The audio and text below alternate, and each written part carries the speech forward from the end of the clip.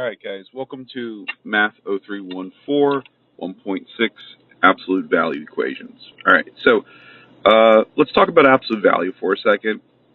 And most people think of absolute value and they have some exposure to this. If you took me for the previous course, we definitely had spoken of absolute value. And most people see absolute value and they say, well, what is absolute value? You make the number positive. So if you ask someone what is the absolute value of 4, they will say 4. If they say, what's the absolute value of negative 4, they will say 4, and the answer will be because we made it positive. And so the interesting question is, what is the absolute value of x when it is equal to 4? Well, based on the two previous statements, if it's 4, right, it means that x has to be 4 or x has to be negative 4. So we would say x equals 4 or negative 4, right? Now, this idea of when we say make it positive, that's not actually correct. The technical definition of absolute value is the distance from 0. And what this means is how far are you from 0. So if we said the absolute value of 4, the distance that 4 is from 0 is 4. The absolute value of negative 4 is also 4 because it's 4 away from 0. So that's really what's going on here. And this next little bit might be a little extra, but I don't think students get exposed to this, so I just want to show exactly what's going on here. What actually occurs is something called a piecewise function. What absolute value actually means is that when we take the absolute value of x, there's two situations that emerge. If x is greater than or equal to 0, then the absolute value of x is going to just equal x. But if x is less than 0, then the absolute value of x equals negative x. And this is kind of a weird sort of way to look at it, but if you think about it, it makes sense. So what I'm saying here on the bottom part is if x equals negative 4, then how do you make it positive? Well, in math, we don't just boom, make it positive. We have to put a negative sign, which means actually the opposite, which then would make it positive. So that's a little bit extra, a little technical reason what it is. And one last thing here that I want to illustrate is, I'm getting ahead of the curve here, or line, but y equals x looks like this. It's this line right here. Y equals negative x looks like this. Okay, they actually have the same slope. I just can't draw. You know what? Let me try to do that again. I can be better, I think. Okay, that looks better. Y equals negative x looks like this. What happens is we said when it's greater than or equal to 0, it's the green one. So this piece would go away, right? Values that are greater are on the right side. And values that are less, it's going to be the purple. So anything that's positive is going to go away. So this right here would go away.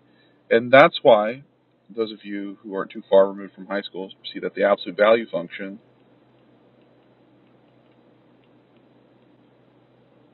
looks like a V. Okay, so that's a little extra. It's beyond the scope of this class, but I just wanted to expose you to because I don't feel people are ever formally taught what absolute value actually means. Moving on. So what you guys are going to be asked to do is to solve questions like this, and this is hopefully should be straightforward. This is exactly like the one that I did here, right? This right here. So if the absolute value of x equals 5, then all you have to say is that x could be 5 or negative 5, right? And if you don't believe me, plug it in here and plug it in here and see that it's true. Easy enough. Number 2, what have we done to spice it up? Well, we've added some stuff around the absolute value function. And so that's what you're going to see predominantly. And the name of the game is always get the function by itself. So the absolute value of w equals 14. And then we do exactly what we just did. So we say W is equal to 14 or negative 14. Cool. Moving on. What is the absolute value of, what is P when the absolute value of P is equal to 0? Well, this is actually where, what I said, the technical definition of absolute value really does matter, because if we say make it positive, 0 is neither positive nor negative, so that is strange. But if we say the distance from 0, well, what is the distance 0 is from 0? It's 0. So this is a special case that only has one answer, and that's that P is 0. What about if I say the absolute value of x equals negative 6? So this one you should pause and think about, and what can have a distance of negative 6? Well, distance isn't negative, so this isn't, you can't do it. So there's no solution. Sometimes no solution is, I think your homework is going to put empty brackets, but we could also do, or braces rather, we can also do a 0 with a line through, which is the empty set. All of these mean the same thing. All right, so I've done a couple. Now you should be able to do 5, 6, 7, 8, and we'll stop at 8. Okay, so please run through right now. Try 5, 6, 7, and 8 on your own. These are pretty short, so we'll just do them all together. So I'm going to assume that you've paused the video, given it a shot. Let's do it together. So 5, hopefully you said y is 7 or negative 7, right? Do positive or negative. And 6, we have to isolate first. And then v will be positive or negative 4. And we could write it this way or this way.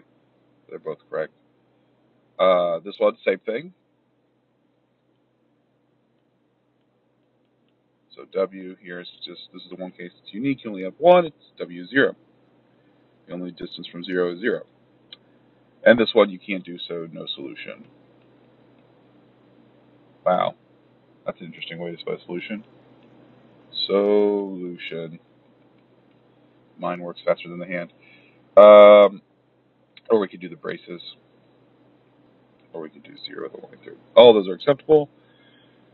Number 9. This is the one that is, this is where we start getting really into the meat and potatoes. All right. So on this one, what we did, let me go back to number 5. So number 5, we said we could say y is 7 or y equals negative 7, right? Now, I'm going to do one more thing here. Technically, really, if we go back to the actual definition, what I really should be saying, right here, based off this definition, I really should be saying that on something like this, it's not really this. The real first step is to say negative y equals 7.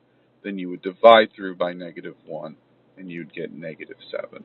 That's technically what's going on. But it's easy enough to flip the negative sign to the other side, so that's what most people do. So in this, we're going to do actually the same thing. You take the thing inside the absolute value, this is called the argument. You set it equal to the number, or you take the argument. Now, technically, this is negative. You set it equal to the number. Okay, the negation of it is set equal to the number. Most students will start with this version of it, and that's perfectly fine. It's not an issue. And then we just solve. So solve the equation. Add 3. And I'm going to assume at this point that solving these equations is second nature. It should start to be getting to become second nature.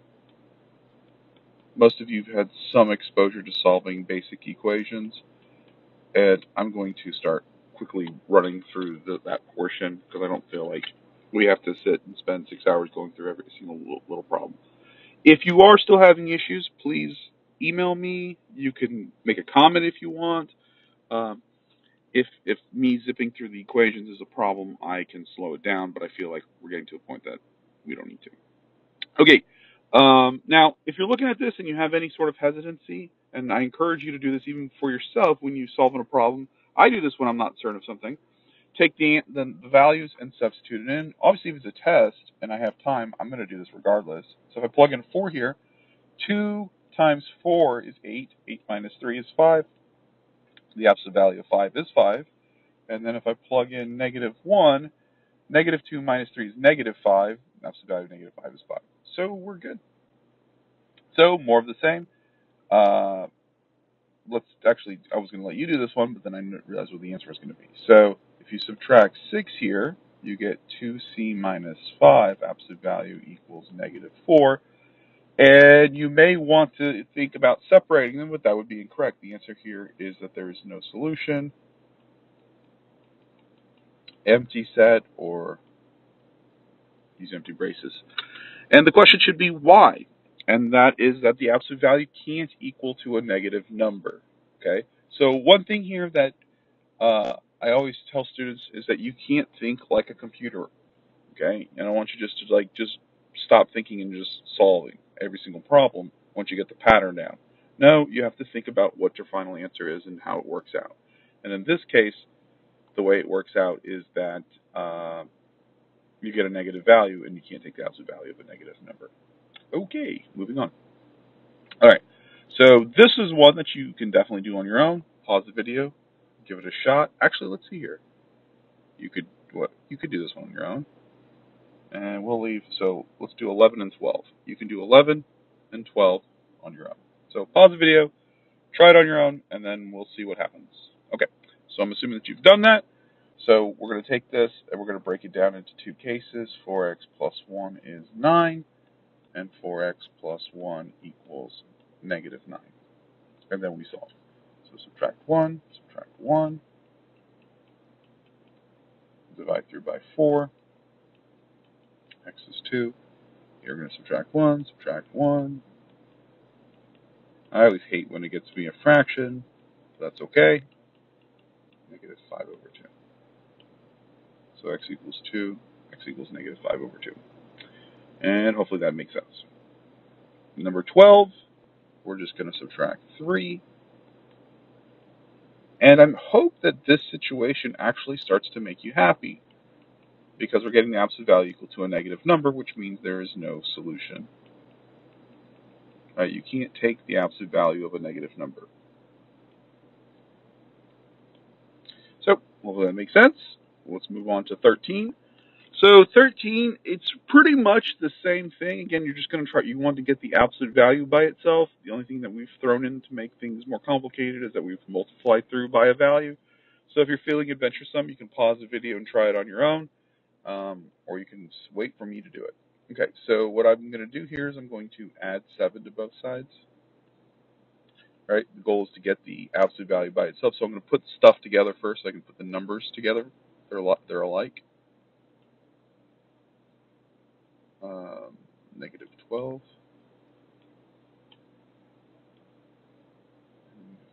-2, and then we can divide through -2,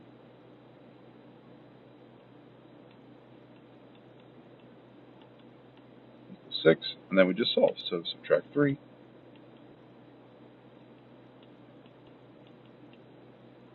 Now, this is a situation that is probably not super common. When you have, let me rewrite it, 2 over p equals 3, what you can do is multiply both sides by p, and you get 2 equals 3p, and then you would divide through by 3, and 2/3 is p. Okay? But if you look at what I actually did here, what did I actually do with 3 and p? I just switched position.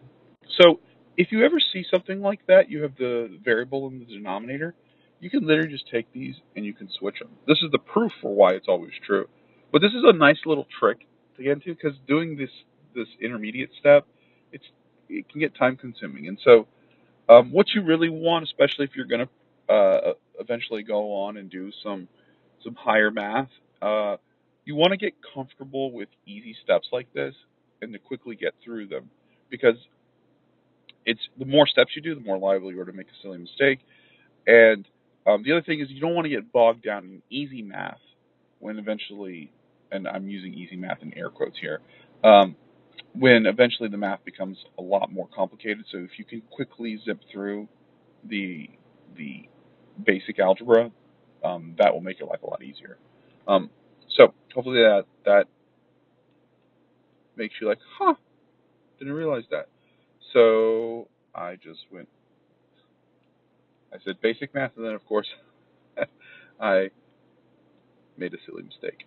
Okay, so P is 2/3. Okay, what did I do wrong here? Okay, so I did consider the positive case right here, but now I also have to do what? I have to consider the negative case. So let's see if I can fit this in. So it was 2 over P plus 3 equals now -6, right? Because here we got 2 over P plus 3. I really should have written here the absolute value of 2 over P plus 3 equals 6. I was so eager to solve the problem, I forgot to write the absolute value. So this was for the positive case, but I also have to consider now the negative case. So notice -6. So let's do that. Subtract 3. 2 over P equals -9. And then here, again, I'm going to use the little switch technique that I've done. So 2 over -9 equals P. There you have it. So hopefully that makes sense. On to the next one. So this is more of the same. So if you haven't done so already, go ahead, pause the video, and try it on your own. I'm going to assume that you've done that, and let's go through this together. So again, you're just getting the value by itself. This is pretty much like the last one. They're just throwing in some fractions to try to scare you. That is not dividing, that's subtracting, so it's 12. And we're going to divide through by 3.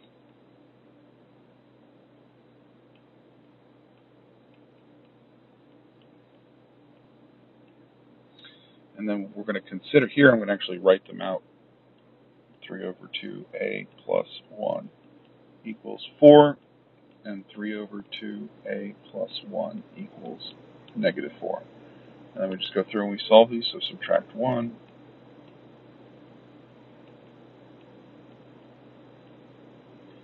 Here, same thing, subtract 1. Now, if I want to get rid of 3 over 2, I'm going to go ahead and do it in one swoop. I'm going to multiply by 2/3, because that will cancel out these two, and then that'll cancel out these two. On here, it's nice because the 3 cancels out, and so A is 2. On this side, going to do the same thing. Multiply by 2/3. Nothing cancels out here in a nice way, so it's just -10 over 3. Those are my answers. Awesome. Next one. All right, so in the next one, they've given us fractions.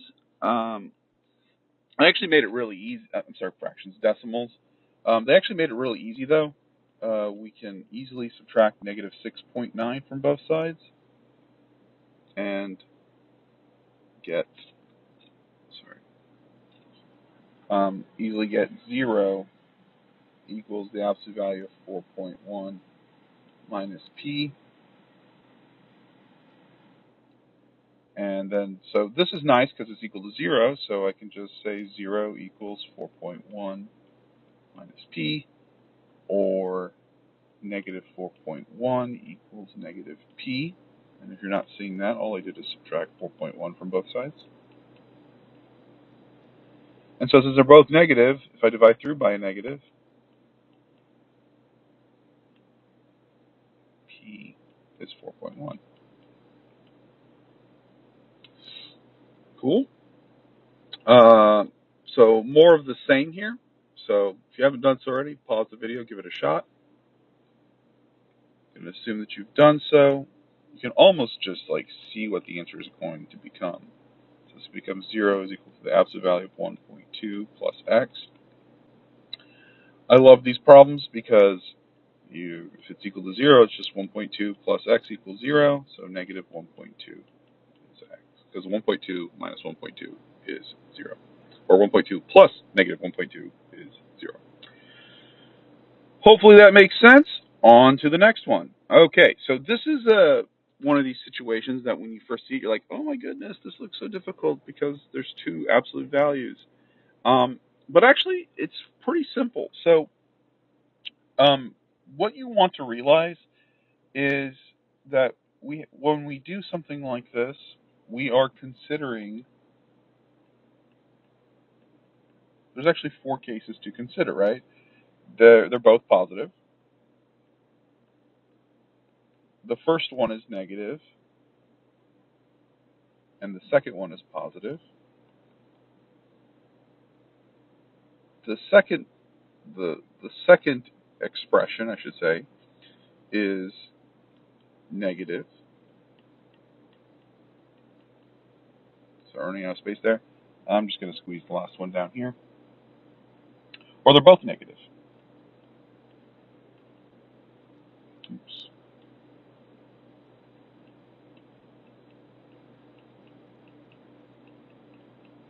And what you should realize when you're writing each of these out is that in reality, these two are the same, right? And you could ask yourself, well, why is that true, Mr. Anderson? And I'll tell you why. Because if I divide through by negative 1, I get the top one, right? Or if I multiply through by negative 1, I would get the bottom one, right? So they're the same. And the same argument holds for these two, right? If I multiply through by negative 1, on one side I'll get the other. So if that's the case, you only really have to consider 2 options. And which 2 options you decide is up to you. I'm just going to make them both positive.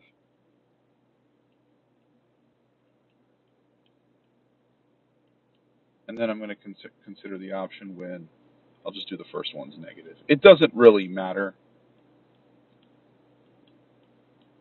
Those are the first 2 I wrote, so those will be the first 2 that I'll use.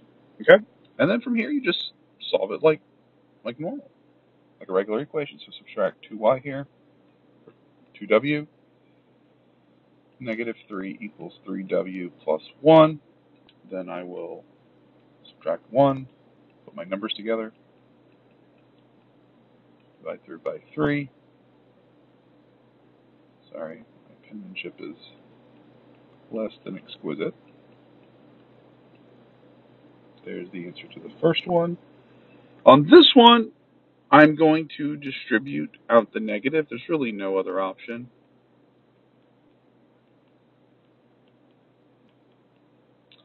And you'll see that I still subscribe to the notion of always trying to keep things positive as long as possible. So that's why I added 2w.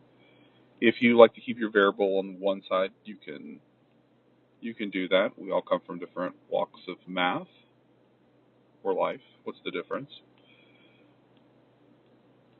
And I'll divide through by 7. And there we have it. So if you see two absolute values, all you have to end up doing is make them both either both positive, both negative, or and then choose one of the sides to be negative. Okay. I would go with make them both positive and then choose whichever one's easier to make negative as your second option. Okay.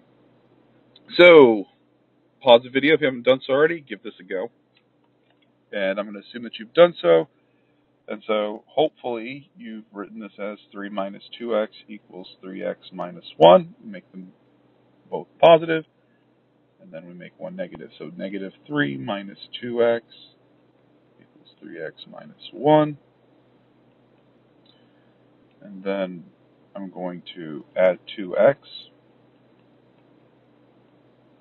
So 3 equals 5x minus 1. Add 1. 4 equals 5x.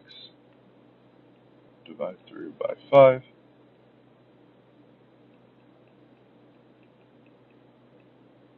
4/5 is x.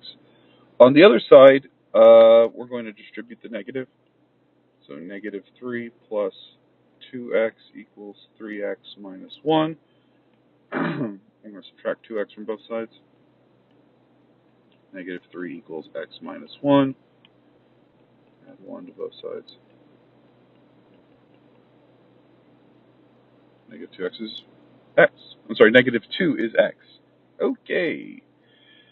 All right, so I think the last two are more or less the same thing. So if you haven't already, pause the video, try 19, but also try number 20, because I think they're pretty much the same sort of idea. And I'm going to assume that you did so. You may see something kind of interesting here. So follow the same idea, make them both positive, and make one of them negative. And let's solve. So the interesting thing here is that on this one we subtract x from both sides, we get negative 4 equals 8, which is not true. Okay, so there's nothing to do there. On this side we're going to get negative x plus 4 equals x plus 8. And so when we solve this, I'm going to add x to both sides.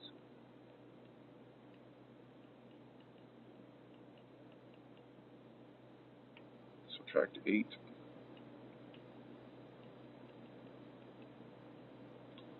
Divide through by 2. So this one, you only end up getting one solution, and that's okay. It's okay to end up getting one solution. So don't freak out if that ends up happening, and hopefully that makes sense. All right, let's jump on to the next one. And we're going to see the same thing that happens here. So we're going to get 4x plus 3 equals to 4x minus 5. And then we're also going to get negative 4x plus 3 equals 4x minus 5. I'm going to solve these. So you're going to see the same thing that happens over this one, right? Subtract 4x. Then you're going to get 3 equals negative 5, which is not true. And on this one, we're going to get negative 4x minus 3 equals 4x minus 5. If I add 4x to both sides, negative 3 equals 8x minus 5. Add 5. 2 equals 8x. So x is 1/4. Watch yourself if you put 4. And again, we only have one solution. So sometimes when you solve these, of course, you can get one solution. So I hope that this makes sense. Basically, you're just making sides positive and then negative and solving equations. Like I said, the meat and potatoes of this course thus far of Chapter 1 is really to understand 1.1. If you really understand 1.1, all we're doing is adding a little extra spice to it. So hopefully that makes sense, and I'll see you next time.